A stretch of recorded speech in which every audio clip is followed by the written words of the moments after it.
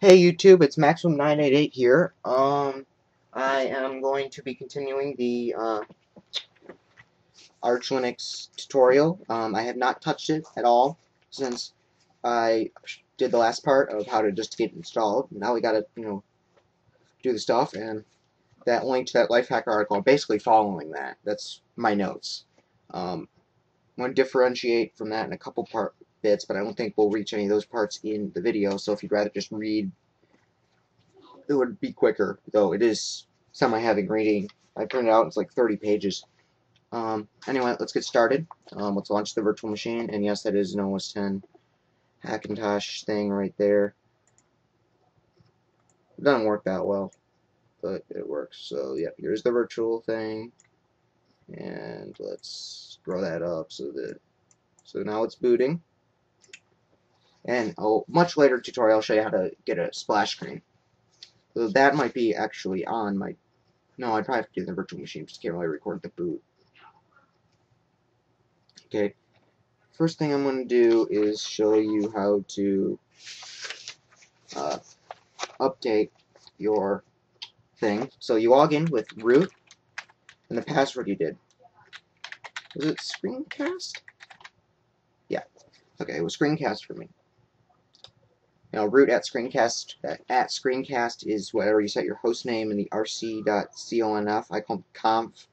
I don't know what the correct thing is, but to update, we shouldn't have to update because if you use the net install, they're supposed to grab the latest packages, but this was a couple days ago, so there might have been some updates. And we're running as root, and plus sudo isn't installed. The only user on here is root at the moment. So you type in pacman, like package manager, dash capital S, and then a lowercase y and a lowercase u. And then it goes synchronizing package database. And now it's updating all the sources. And if you hear that noise, it's my brother and sister playing Mario Kart on the Wii upstairs. I don't know how my brother can sit 3 feet away from a 46-inch LCD. Okay. Oh, so there was some updates. Good. Total download size 13. This should not take too long, but I'm going to pause it anyway. Okay, so it finished the update. So now we have to add a user, set a password to that user, and then install sudo. And this is basically a direct quote from let me focus on the virtual machine again, from that Lifehacker article I keep mentioning, and it's user add -m -g, I'm not sure what those do, and then capital G, the other G is lowercase, and then you put a comma-separated list of all the groups you want to join. So the ones I'm doing is audio, LP. If you have a floppy, you want to add floppy to the list. If you have scanner, you want to do that too. But audio, comma LP, comma optical, comma storage, comma... Unfortunately, you can't really copy and paste from one machine into a virtual machine, especially when it's a command line thing. Okay, so I did storage, then video, then wheel. Don't ask me what the wheel thing is. That's like your root thing. Basically, any user later when we set up sudo, we're set up so anyone who's a member of that group wheel will be able to use sudo as long as they can type in their password correctly. And then power. Okay. And then after this, we have a dash lowercase s space bin comma bash, or not comma, slash bash. And then you add, and after this you have a space, and you have your username. I'm just going to call this screencast. Actually, no, I'll do Maximum988.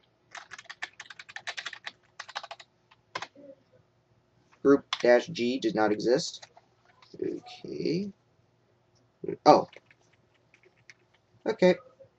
Sorry, it's -G users. There you go.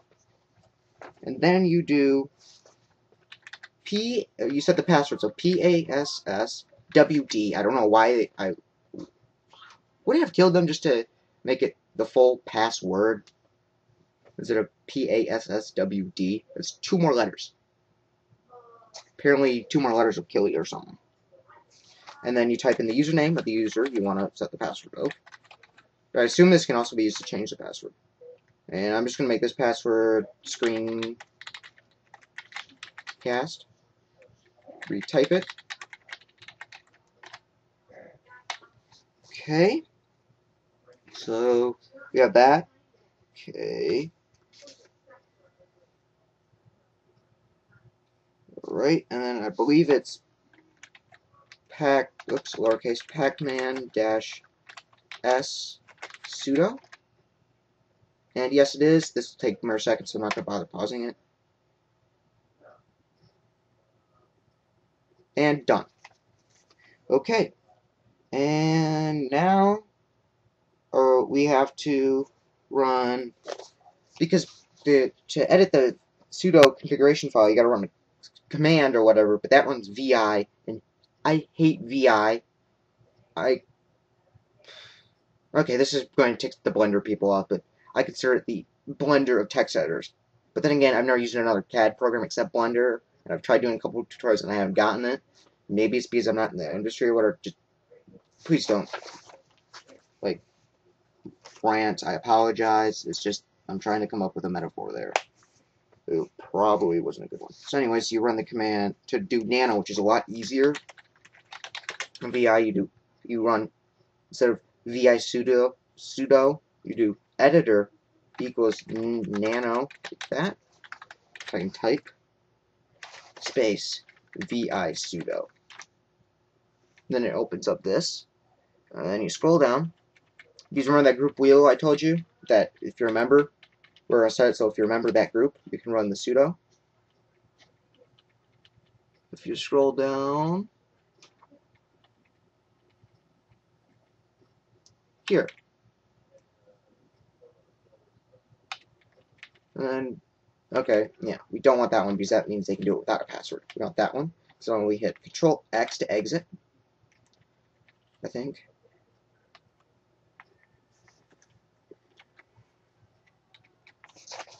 Let me look at the notes. Maybe there's something different. Okay, I'm going to figure this out.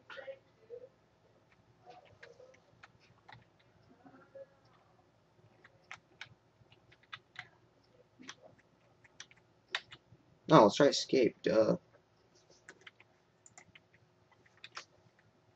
Okay, I'm gonna have to pause this and figure out what I... Okay, I figured out what the problem was. It's, I wasn't running it's actually edit... Oops, gotta focus on the virtual machine. There we go. You gotta type in editor with all caps, then you do nano, and then you do vi sudo. There you go.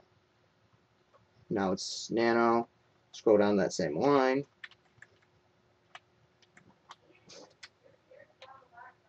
Oh, whoops, no, that's not what I wanted. Wrong line. Not that one. This one.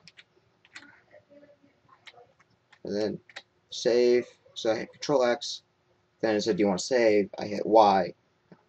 And then just hit enter. Okay, and then okay, and then we should... Alright. So now we want to edit. Now we're going to get sound working. So now we got to do nano slash etc slash modprobe.d slash modprobe.conf, C-O-N-F. Okay, and then apparently it's that blank, and then now we just got to type in options. I'm gonna actually... I'm kind of white space heavy when I'm coding. This is kind of coding, and that's SND. Now I'm going to minimize Firefox in the background. SND hyphen PS PSCP index equals 2, like that. Exit. Yes. Now we're root, so we can do that.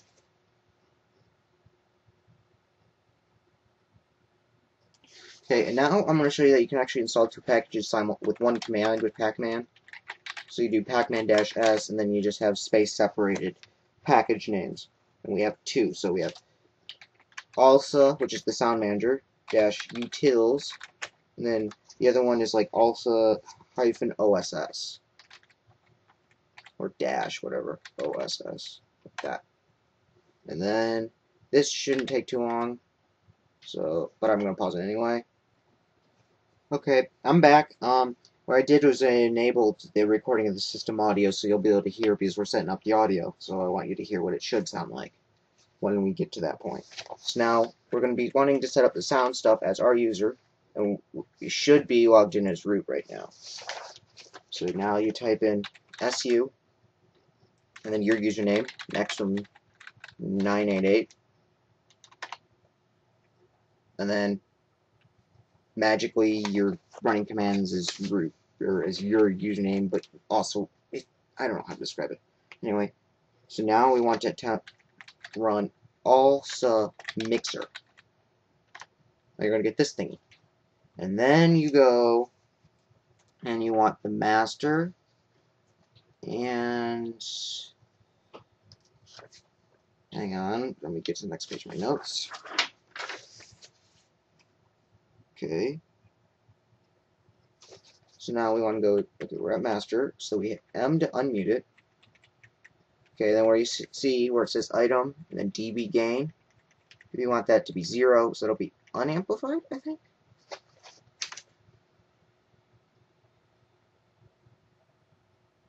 Okay, I guess it's maximum. Okay, and then the other one you should be doing is, and then you hit M to unmute it, and then you bring it up. Okay, see where the maximum, it's positive if you want it, where it's 0. Okay, and then exit, hit escape to exit, and then you type this command, and hopefully the recorder will get this. It's A play, audio play, I would guess, usr/share/sounds. If I could type, and oops, ALSA, and then front _ center.wav. Front center. And hopefully you heard a lady go, front center, or something like that. If I did that, that's kind of creepy that I can, whatever. And then you got to save those settings. So we got to go to, we just got to run SU to switch back to root. Okay, and then it wants, no, it was screencast. It wants the password. Okay, so we're back as root. Then we do, run ALSA, and then this is one word, CTL, and then space stores. That stores those audio settings we set up. Alright, and now we have to open up rc.conf. So nano/etc/rc.conf. Okay. Now we gotta go find the daemons section, of diamonds, or started taking Latin, and the AE in Latin is pronounced I.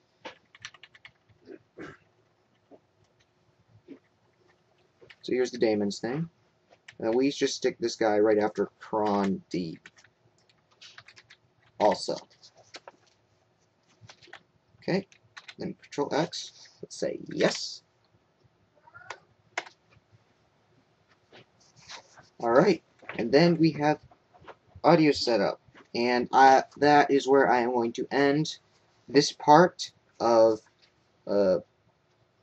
my Arch Linux installation / setup tutorial.